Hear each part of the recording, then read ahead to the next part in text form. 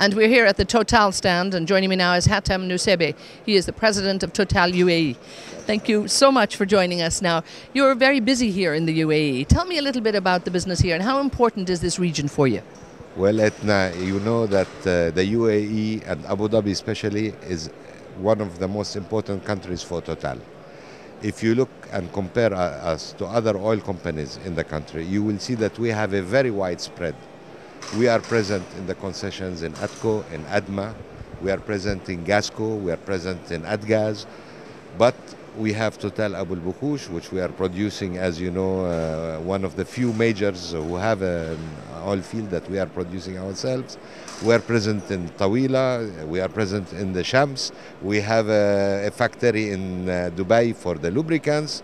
So we are really present in many different aspects of the oil business and non-oil business, because energy business, I would say, in Abu Dhabi. And that is because Abu Dhabi is so important for us as Total.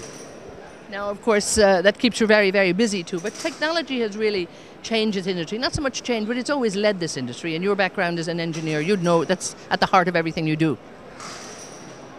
Not my background. I am still an engineer. I consider myself an engineer. But it's true, Total has always been successful because that we gave technology such a big importance. And I'll give you two examples. If you go downstairs in our stand, you will see the computer we have, this Pangea computer, which is amazing.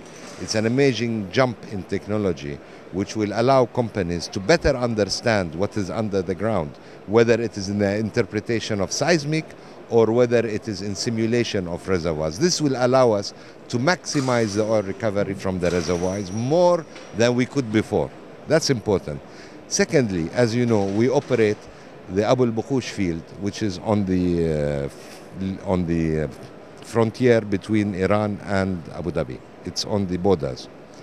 Now we have been using this field to try many technologies which could be used not only in the field of Abu Bukhosh but elsewhere in Abu Dhabi. I mean, I remember 20 years ago we started injecting gas, and then this methodology was used in other fields. We were the first to start also horizontal wells. Now we are going to do some chemical injection projects. All of these projects are not made to bring money from Total Abu Bukhosh, because, as you know, the oil reserves are small there. But they are very useful for Abu Dhabi because the same methodology, technology we are using in Abu Bukhosh can be used on the huge fields and will allow us to maximize the recovery in the fields of Abu Dhabi, help in maximizing, because we work together, you know. Now, we're hearing at this conference still that every year we hear this is the challenge in bringing new talent into the industry. What is Total doing to entice that talent, to bring it in and to keep it? Our main objective here is the Emiratization. As you know, we have been in this country for almost 75 years.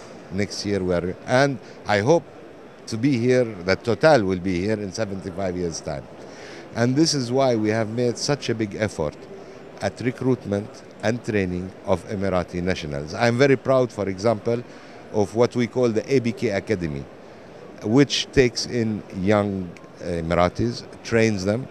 And initially, these people were working on the ABK field, but now we are sending them to work on various fields, including ADMA fields, for example.